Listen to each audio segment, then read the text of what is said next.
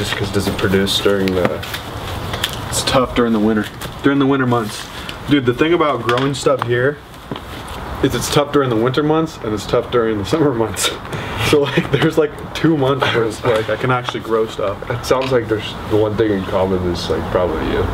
Yeah, that is the common denominator. I mean, this is like a pretty big agricultural... Yeah, dude, I can't figure it out. No, if you think about it, and I did my research, tomatoes don't grow in temperatures over 90 degrees, but like, there's hella tomatoes everywhere in this area. So I don't understand like how they do it. Are they shaded? No. Dude, if you go out to the farms, they're not shaded at all. Ladies and gentlemen, Shogs and Shrunts. Cheers. Cheers. Garren O'Keefe, special guest. When I thought about making the ShogCast, one of the first people that came to mind was this individual. Partly because I would consider him a close friend of mine and former teammate. But also partly because of his lifestyle, the way that he chooses to live, and the attention he gives to developing himself. And I like to surround myself with that type of person and people. So, ladies and gentlemen, Garren O'Keefe. Let's do this thing. So we're going to start with a segment that I like to call Rapid Questions, alright? Okay. Where's my phone? So the way that this is going to work is I'm going to ask you questions, and you immediately have to come up with an answer. It's 12 questions. If you do, you have to answer them in 45 seconds. Okay. If you do not get it in 45 seconds... Is this an answer or is this opinions? What do you mean? Like, is there a right answer here? No. Okay. This is opinion based. Okay. If you don't get it in 45 seconds, then we will both... Actually, no, it'll just be you.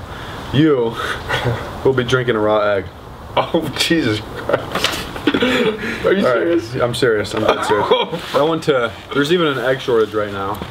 So I went to Trader Joe's and bought the highest quality of eggs. Egg coin. Yeah. Egg coin. All right, here we go. Time starts when I answer the first question, or ask the first question. Favorite music? Classic rock. Favorite band? Pink Floyd. Favorite mac and cheese brand? Kraft. Favorite movie? Forrest Gump. Favorite day of the week? Sunday. Favorite month of the year? December. Favorite state? California. Davis Creamery or Baskin Robbins? Davis Creamery. Favorite math formula? Name Quadratic. it. You have to name it. Quadratic formula? Yeah. Oh, shit. That's the hard Right, one. favorite element on the periodic table? Potassium. Favorite conspiracy theory?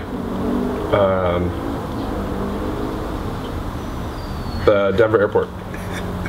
Dry erase board or chalkboard? Dry erase board. Ladies and gentlemen, 51 seconds. Oh, no shot. Garren did not complete the challenge. If you were wondering, this is Athletic Greens. Not sponsored or affiliated, but maybe someday. Yeah. I'll be right back.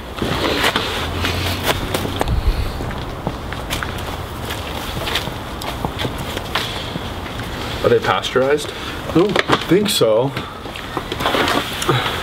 They're pasture raised. Close enough. So we're a little nervous about drinking raw eggs. I didn't really think about that very much. So I'm calling my brother. Okay, so I'm on ShogCast episode number 3 with Garren. I did. And we did a bet. If we lose like a little game, we had to drink a raw egg. Is it safe to drink raw eggs? Yeah, of course it's safe to drink raw eggs. What kind of question is that? I thought you guys were the raw food experts. No, I don't know about raw food. I don't think I've ever consumed a like actual raw food, like a raw meat or I guess sushi. I just Cheers. had 5 rides the other day. It's totally safe to do. Nice. I will do it. Okay, I will do it. Garren does not have to. All right, Yeah, thank me you. too. What you gotta do is don't scramble it. Bite into the yolk and then taste how salty it is. Yum. All right, thank you, dude. A very lovely texture. All right. Sounds delicious. Alright, See ya. see you guys. I will do this. All right, give me one. we both like suffer from salmonella. I want to pick one that looks good. That looks That healthy. looks healthy.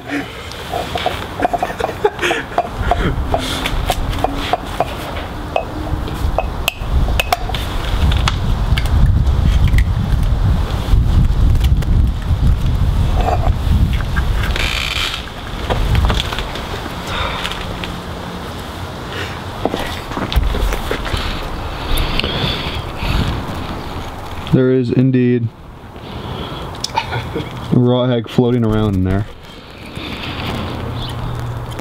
There we go.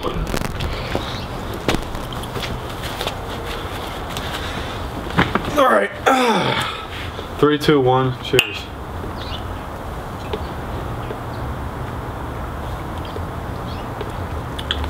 Oh, fuck. You've been bamboozled. Oh. Oh. You just got I got bamboozled. bamboozled. I can't see it. That's fine with me. How was it? Fine. Yeah. All right. The show goes on. We should have faked it. Dude, that was gross. Like a hella bad like YouTube like we crack it like the frame like skips and then Yeah. we're like Yeah, I should have done that. Okay. Now that I've increased my chances of getting salmonella, I'd like to move on to something a little more serious. by 120,000. By 1 in 20,000. What percentage It's is not that? that bad. I don't know. All right, Stoicism. Stoicism seems like a pretty, but I think that it's getting more attention in the recent years, especially over social media and the TikTok era. There are like, you know, younger teenagers pretending to be stoic and trying to live that lifestyle. I'd say Garren is probably the closest person that I know to like executes, prepares, and understands stoicism. And I don't know if he's still kind of on that wave, Yeah. but I think the way that you show up in like, you know, when we were playing football, it was football. Being prepared, knowing ahead of time, and then reacting to adversity. I think his ability to do that was really good from what I saw. What do you think about stoicism? Is it something that you still believe in or try to practice? I mean, I wouldn't say I know too much about stoicism. I know the general concept of it, Yeah. which is what like basically like seeing your emotions, you know, and then like looking at them and analyzing what they mean and then how to apply it, which I guess is probably a skill that I think everyone should have, and I think everyone tries to work on it. But I don't know. I think for me, like in sports, it was always like it kind of came from like an anxious place because I'm like a decently anxious person. So like for me, it was always like preparing was like a good way to like feel comfortable. I think that kind of just translates in life for me, just in terms of like whether it's school or with like being around people. Like I'm always just you're always just preparing and like seeing how you feel about different situations and like just learning from like what your emotions and body's telling you. And like if you feel nervous, it might be because you're not prepared. And so that's like kind of how I felt in sports.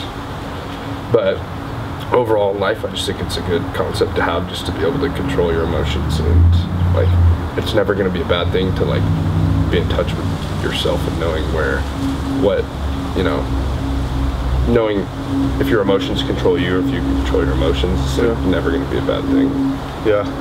No, I agree. I feel like something that attracts me to the certain people that I call like mentors is their ability and their awareness of like self-development, I guess. Shout out, my brother and Andrew Alves. I feel like you guys have paved the way for me, and then Garren as well. Like, what do you think is the importance of like being aware of weaknesses and like trying to make yourself better? Because I see a lot of people that don't even work on themselves. Yeah. I don't know, I guess self-awareness is probably the biggest key. Like the first step in all of that is like just becoming aware of yourself is harder than you think. And I think like, I don't know, we all do continuously, like, you know, like where am I at here in this part of my life? Where am I at in this other part of my life?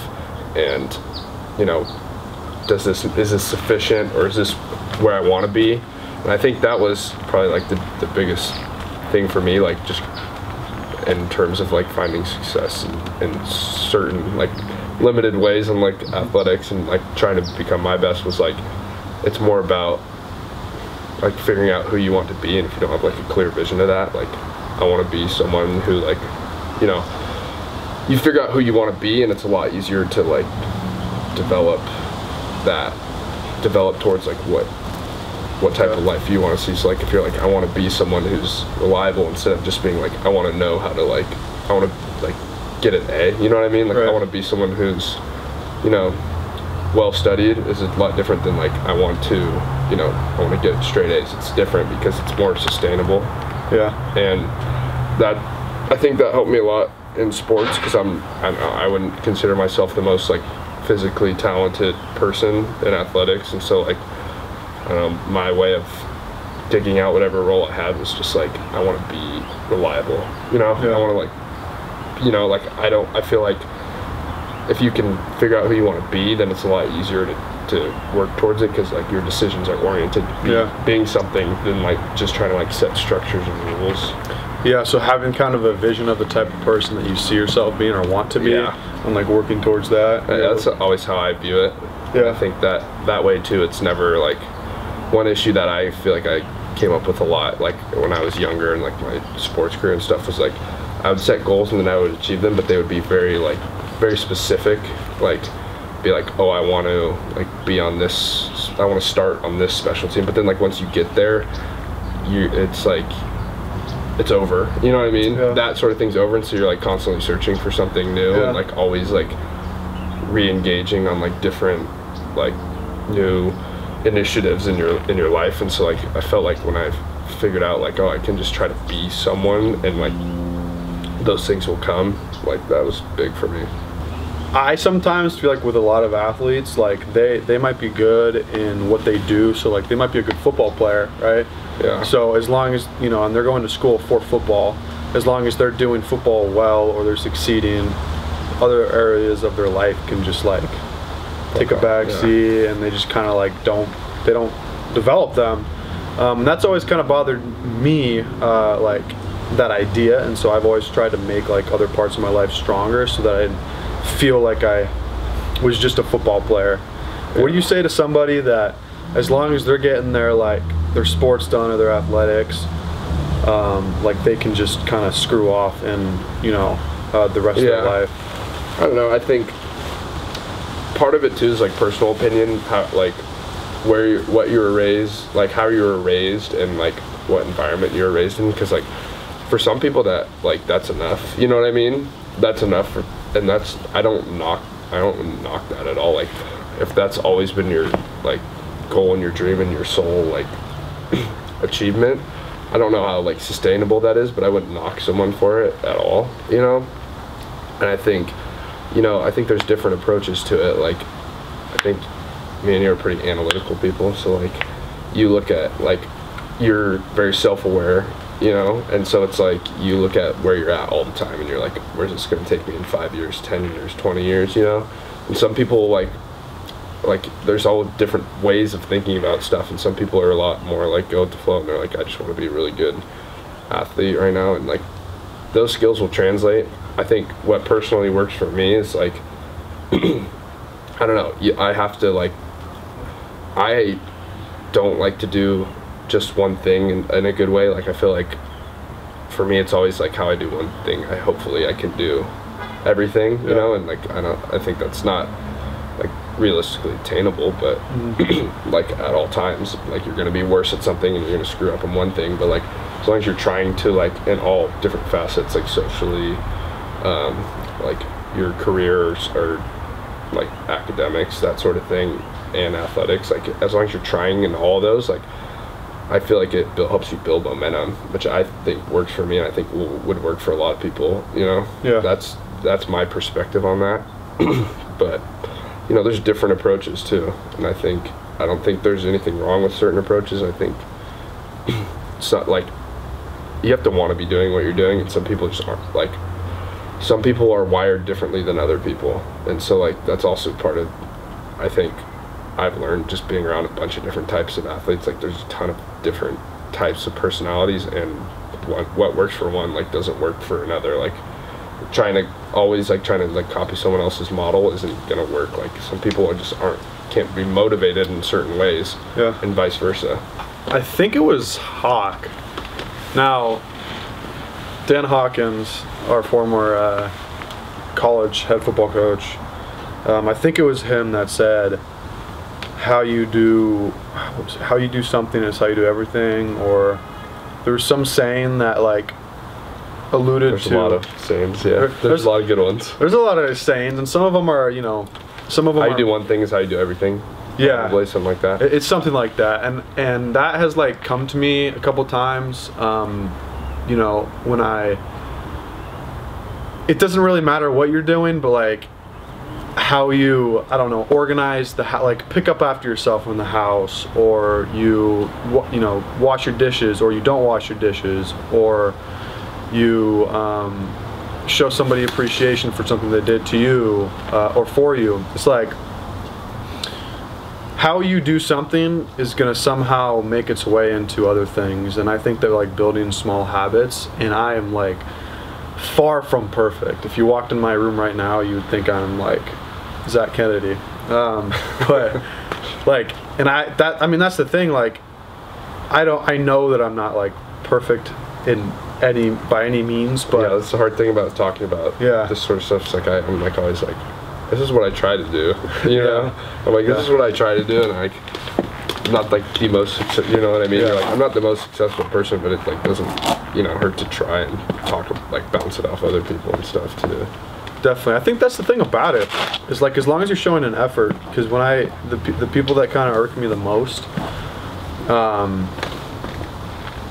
are people that like, you know, everybody's got problems, everybody's got flaws. It's whether or not those people like are showing effort in improving those types of things if they want to. So you kind of brought up being more of an anxious person, and I would say like I'm also that kind of way. I'd say like definitely for me, because I'd say, you know, I've you know, got some anxiety in different areas of my life, and I know that it's definitely showed up in like sports and other things. Like, did you ever feel like your anxiety sort of hindering your performance in sports or any other aspects of your life? I mean, yeah. Yeah, I mean, that's kind of part of like, what do they say, like the modern athlete, you know what I mean? It's like that whole end of the spectrum is being like explored a little bit. I think like nowadays anyone would be lying to you if they told you that, you know, like being mentally in the right state is not, you know, doesn't seriously impact your performance. So yeah, of course, like just there's a lot of different things in athletics that I think are kind of learned just by playing for a long time, especially like through college, and as you like are growing up playing sports as well, like finding yourself as like a person. while also being involved in like serious competitive athletics is definitely a hard thing, because like we're like currently developing like an identity and something that'll like take us throughout like the rest of your life. So you're constantly looking for those things, like what's like my life meaning, what's like my, you know, who am I, that sort of thing. And like a lot of that can get wrapped up into athletics and athletics isn't a stable thing. Like no one goes through a single season or year without like bad performance, like getting hurt, or like great performance, you know, you feel like you're on top of the world, that sort of thing. And so like I've been up and I've been down, and like I definitely as especially as a younger athlete, and still like it's impossible to really detach yourself, like your identity of yourself, with being an athlete. So like having those two things intertwined, like definitely like you get anxious, you're like, oh, is this my performance, this is like, is this going to keep up? Like when you're doing well, you're like, is this going to keep up? Or when you're doing poorly, you're like, gosh, like all this stuff I'm doing, you know, it's not worth anything. And like that sort of like game back and forth can be hindering, because you're not playing free. Like everyone knows what it feels like to be playing at your best and being like in your like flow state, and you feel like nothing can touch you. But then if you're in your head, it affects almost everything that you do. And there's a lot of stuff like coming out just about how it affects like your physical body too, like your recovery, like your immune system, all that stuff based on like how you're functioning mentally. So like yeah, it definitely has impacted me. And like as I got older, I got better at figuring out, you know, that like sports is a portion, it's like a portion of your life. And that makes it a lot better, because no matter how good or bad it is on the field, or how your performance is, it's not affecting your overall like mental state and sense of identity. And that was big for me. But yeah, it definitely has affected my life and performance. I would. There's been different times, and like you said, like with a lot of athletes, your identity is directly correlated to your performance as an athlete. So like Garren said, like when you feel like you're not doing well in your sport, therefore you're not good at your sport, therefore you're not a good football player, and your identity is like as a football player, so you're not good at what you're supposed to be doing. And so that can really be like destructive for some people. And I definitely think that, no, I for sure seen it like play out, whether it's in football or like volleyball, beach volleyball, basketball, no matter what the sport is, people will get extremely frustrated with themselves, whether it's in a game or a practice, if they screw up, because they feel that pressure of like, I gotta perform because this is who I am, and if I'm not performing, then like I'm not, you know. And that's something with sports. That's not like conducive to good performance either, because it's like unnecessary pressure in a high pressure environment already. It's probably more common than it isn't. You know what I mean? It's more common to happen than it is for someone not to be attached to it, and it's definitely a skill. But there's some people who are pretty natural at it too. You can tell. Especially in college athletes, because they're, you know, a lot of them are on scholarship. They're here at a school because of their sport. It's hard for college athletes too, because it's like most college athletes are the best athlete from their high school or their area. And so like that transition, especially for me, like I came from like a pretty small town, like 600 kids at high school. Like that transition is like mentally it's interesting. Like it twists you up, especially like coming in as like a freshman, regardless of how good wherever you played before was. There's people that are 5 years older than you, like more physically developed, and so like you have to learn like this whole new set of physical and like mental skill sets, and that's mentally it's an obstacle course, I'd say. Definitely. I think it throws a lot of people off. I was just talking to one of my old coaches, Coach Brady. Shout out Coach Brady.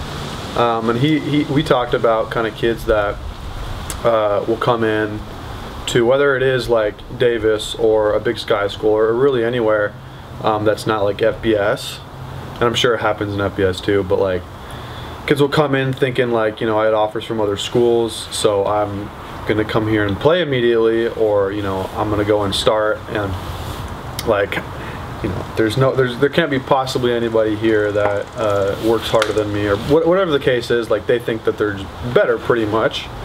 And I remember I definitely tried to not like have that happen, and I mentally prepared for like, okay, no matter where I go, there's gonna be like people that are bigger, stronger, faster, better, more knowledgeable. And even then, so when I came into Davis, it was like holy crap, like these guys are working on, even the guys that don't look like freaks are faster than me, stronger than me, better than me, and that can really throw somebody off, like you were saying. But yeah, another reason why I brought Garren on, and I didn't know how this conversation was going to go, but we both suffered from concussions and kind of longer term concussion symptoms, and I couldn't put together a question, kind of like I didn't know what to ask. Yeah. I don't know, it's an interesting topic. It's definitely a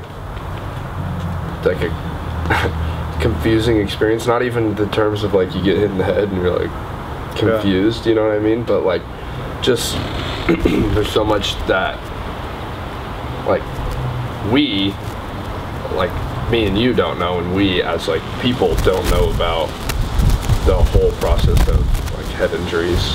And, like, but experiencing it is it like it's unlike any sort of health thing that, you know what I mean, that you're used to experiencing, just because it plays so many different roles in your like body's function and how your mind functions. And so like it's definitely a scary experience because you don't feel like yourself, and like realistically you're not operating like your normal self. So that experience was like very confusing because you're just trying to get a grasp on like what's going on, like what exactly is like wrong. It's not like a flu or something where they're like, all right, just lay low.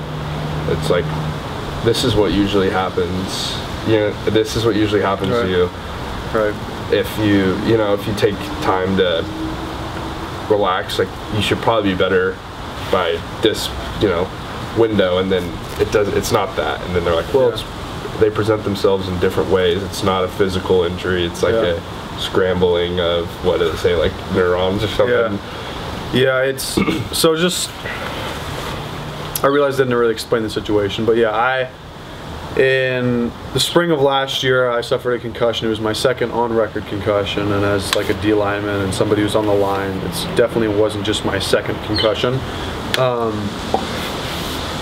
I pretty much had like really elongated symptoms and tried to work my way back a couple times, and each time I tried to, my symptoms were getting worse. So like I'd be awake in bed at 2 a.m. with my head pounding, like I couldn't sleep, couldn't really eat, my appetite was very low, and like Garren said, it's really tough. It's a very tough place to be, and it's something that you don't understand unless you go through it.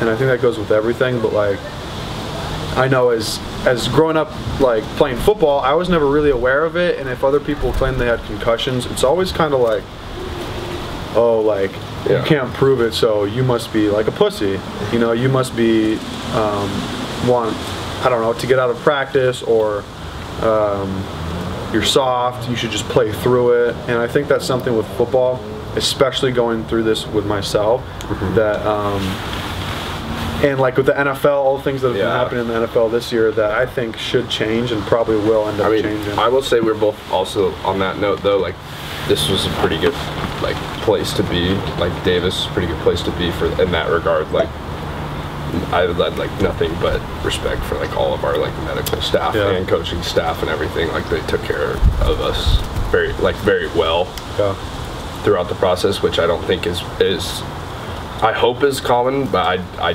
from what I've heard, it's not as common as I think it should be in a lot of programs, and I think we're pretty fortunate in that way. No, definitely, and that's what I was about to say. Like, a lot of times it's very stigmatized, and I think Davis, like you said, was a great place to be because it isn't really. I think no matter, like, science as a whole is still discovering kind of the brain, and we don't know everything about it, and head injuries and whatnot, but like, I was never like criticized by a teammate. Personally, I was never called, you know, soft or a pussy or anything. And by the staff, it was taken very carefully, and like I felt like I was being given the proper care and like thought and attention that I needed. Definitely. Yeah, but it's definitely, like you said, it's an eye-opening experience, but I guess, I don't know, the way I think about it is it's like, it was one of the hardest, probably the hardest experience of my life, is just feeling that way. But, you know, it's hard to, I don't know, it's hard to describe without going through it, but you feel like you learn a lot about yourself, and, you know, I'm not saying that like I'm glad it happened at all, right. But it's, you know, I guess that's the risk that you run playing football, and I don't know, for me, I was having a hard time with it just because you know how it is, like with all the stuff coming out about like playing years of football, CTE, and like all the unknowns and effects of that. Like personally, I was like, oh shit, like this is concerning, especially after I got one concussion and I realized how it felt to just not feel right.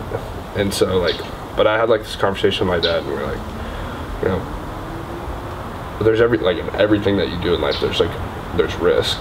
Yeah.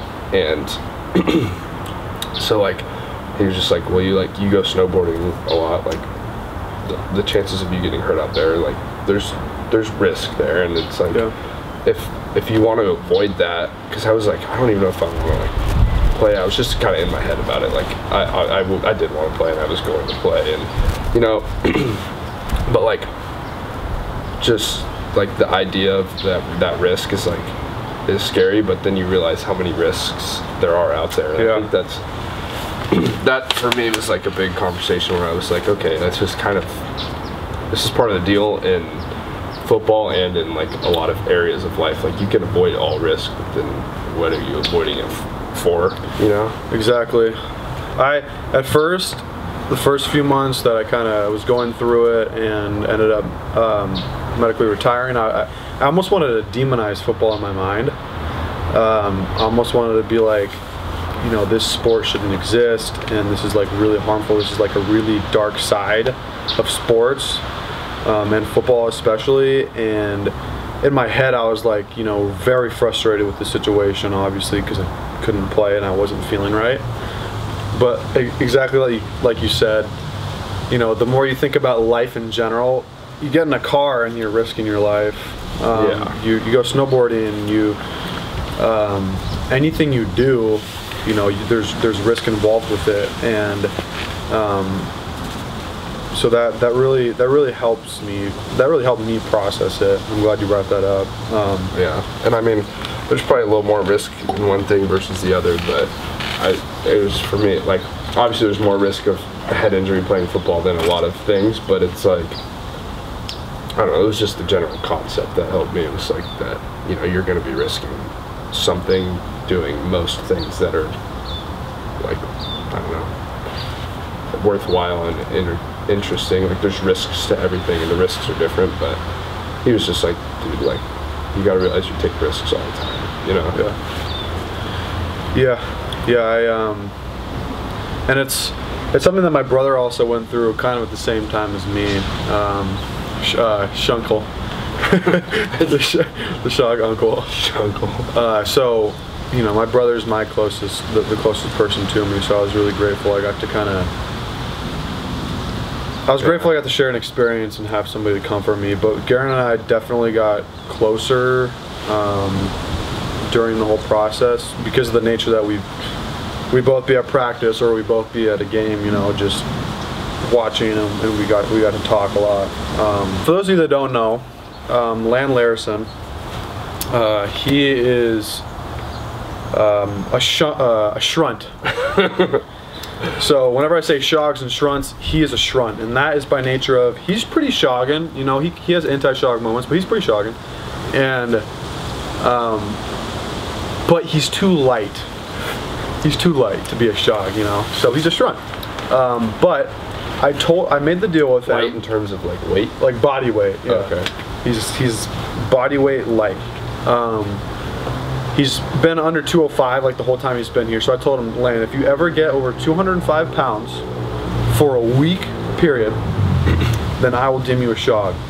So by the end of this week, if he stays 207 or above 205, I'm going to make a video about, we're going to have a ceremony. A shog ceremony? A shog cut ceremony. the weight after? I mean, theoretically he could, but I'll just have to take his prize away. Okay. All right, so I got some questions on Instagram yesterday. Okay. Let's see if there are any good ones. How's the stomach feeling? Stomach's feeling fine. The aftertaste of the egg is still in my mouth. Still? So I'm trying to like wash it. I thought it was just gonna be a weird consistency and like not like a lot of flavor. There's like, it's gross. Yeah. I almost puked.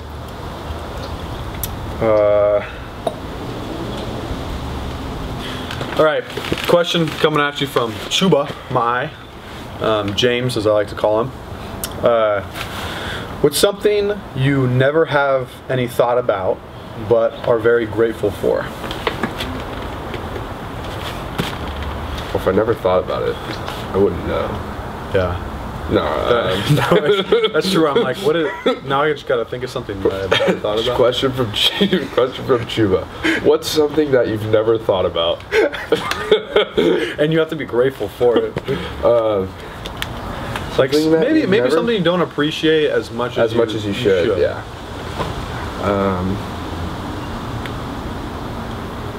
It's a good question.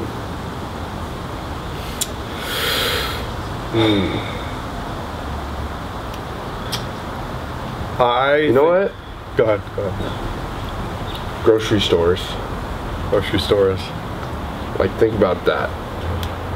I appreciate grocery stores a lot now that I'm thinking about it. Think about that. Someone has to farm or whatever. Yeah, farm most of it. Your food. Then it gets sent somewhere. Like, think about all the places some food goes, especially like food that's like processed. Like, someone farms it and they take it somewhere. Yeah. Like, I mean, the farming itself is crazy because they got to plant it, they got to like tend to it for like years. Basically, their entire life is built around like making food, and then like a lot of the stuff gets sent somewhere, and then it gets like processed, put together, boxed, sent back somewhere else. Then they have to distribute it, and this comes in on like a daily basis. There's just like food just like pouring into like a grocery store. Like, think about that. Yeah, no, that's a really good point, especially because of the fact that I mean, farming has existed for a very long time, but there were times where like there were times where like you couldn't just walk to a market or a grocery store and buy stuff like that. Like, you had to go farm it yourself or go get it from somewhere, like the logistics side of it too. Like, plus we figured out how to grow things out of season.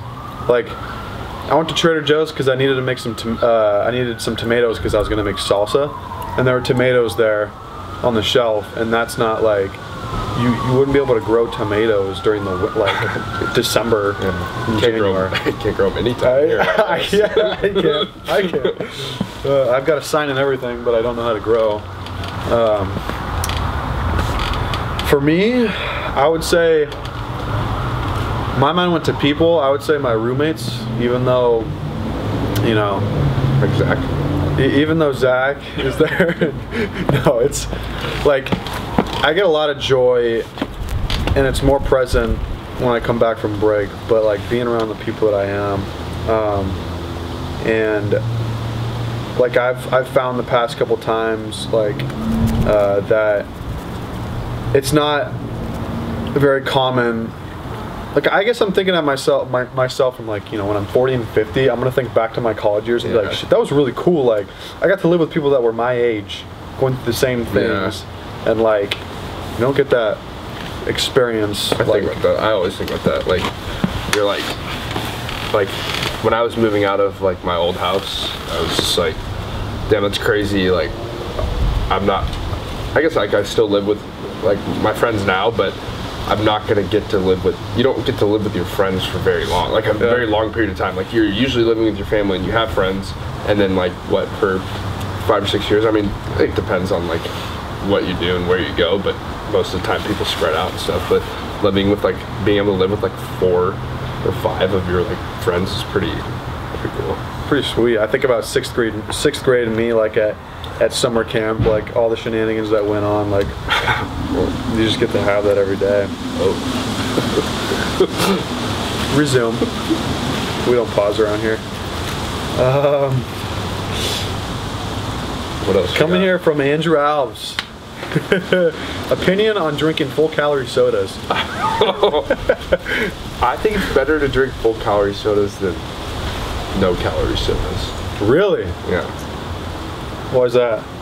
Explain yourself. Because if you're gonna drink a soda, just drink soda. You know what I mean? Just drink it. Like, just have a soda. It's like, I don't know. What if you it's like skinny ice cream? Like, yeah. It still sucks.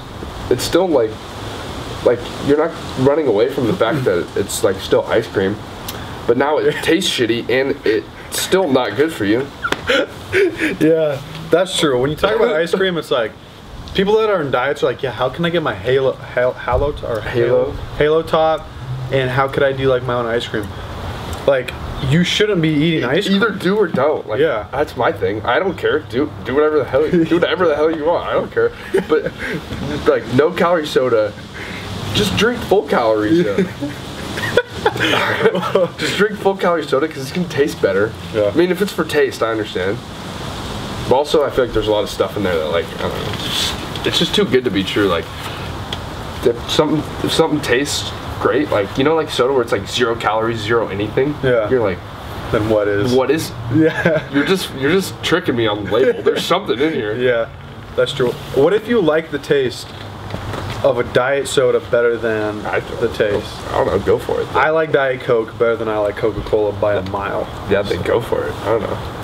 Okay. But if you're like, I'm gonna really reel it in here and like get myself a Diet Pepsi. Like, yeah.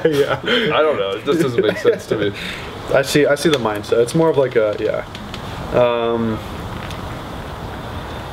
Tyshawn White comes in with a question. How does one become Shogun? I have no clue. You don't have any clue?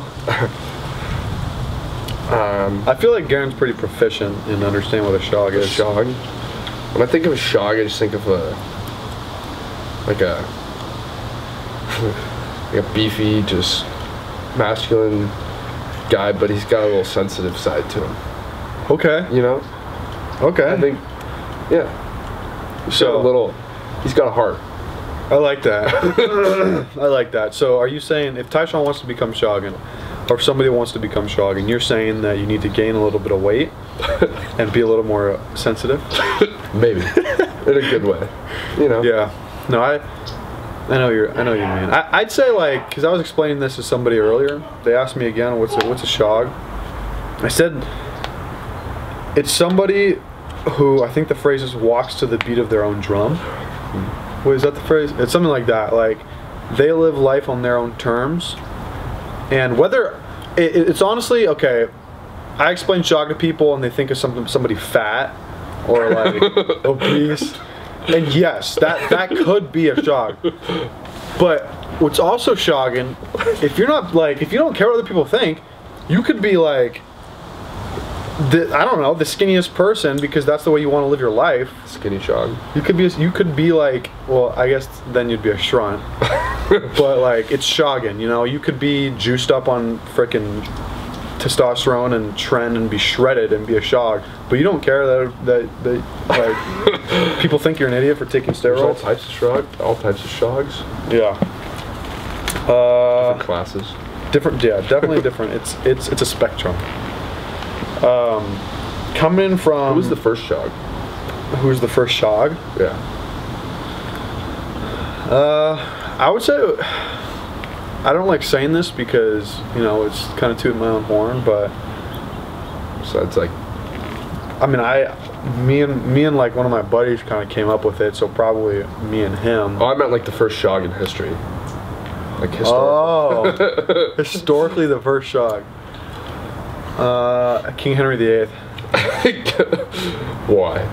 Because if you look at his armor, his armor literally, I've seen it in person. His armor has like a big gut for his belly. I think he was like pretty overweight. Didn't he like?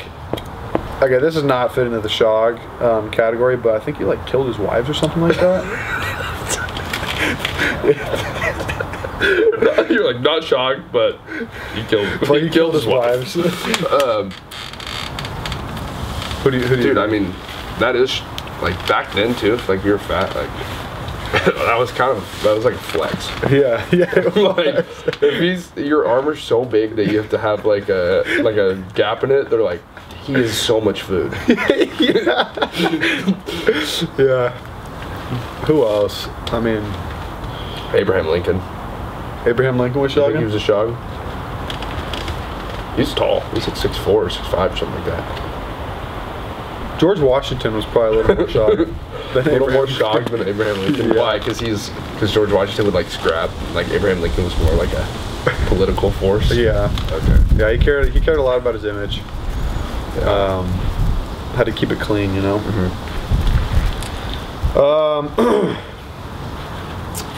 Adam Lopez comes in with a question. Favorite shoe? I'm not a big shoe guy, personally. I rock with Vans, athletically like issued stuff, or I've got Nike Blazers, but that's literally it. I'm not a shoe guy whatsoever. You know, it's a really good shoe. Have you ever tried on an Allbird? Allbird? Allbirds, I think they're called. Allbirds. No. They're wool, Uh-huh. and they're like, it's like wearing like Ugg slippers, but like I wear them to like class and stuff. Allbirds. Yeah, I'll have to look that up. check those out. I do have toe shoes, actually. Really? Yeah, I've got amphibious toe shoes. That's probably my favorite one. That could be, I'm ready for anything. Amphibious. I gotta say amphibious, like, that's just a water shoe. Yeah. It's not, you can't use any water shoes on land. Yeah. Makes it sound cool, though. Jimmy Williams, J-Dubs, who is also Shog, comes in with a question. Who are the current Shogs in pro sports? That's a really good question. Oh, you know, he's not playing right now, but you know who I feel like would fit the mold? Huh. You know Glenn Big Baby Davis? No. Dude. Glenn Big Baby Davis? He was on, I'm pretty sure this is his name. Let me look him up. Oh. He's 6'9". I don't know how much he weighed. He was on the Celtics and the Clippers. He was 6'9", 290. 290. Like, not like a, like, beefy, like Dwight Howard weighed a lot, you know? Yeah. Because he was ripped. Like, he's just like, He's just big. he's beefy, dude. I would say, what's Travis Kelce's brother? Jason Kelsey? Jason? Yeah. Jason Kelsey's a Shog. He's a Shog. 95% of offensive linemen in the NFL are Shogs. Tyron Smith is like Shogging, but he was ripped, so I don't know. Is David Ortiz still playing baseball? Oh, he was a Shog. Dude, who's that one pitcher that was on? I think he was on the Mets. Was he a big guy? Oh, he's beefed up, dude. He's big. I don't know baseball that much. Yeah, me either. All right. He's like pretty good too. All right, I'll look him up and I'll try to put a picture of him. There was Adrian Gonzalez is a Shog. Oh, Sam Darnold was the original NFL Shog when he was at USC. Was he at USC? Oh, yeah, I think so. Sam Darnold was a shog in college. I'm not like a big. I don't know a lot about football. Yeah. Neither do I.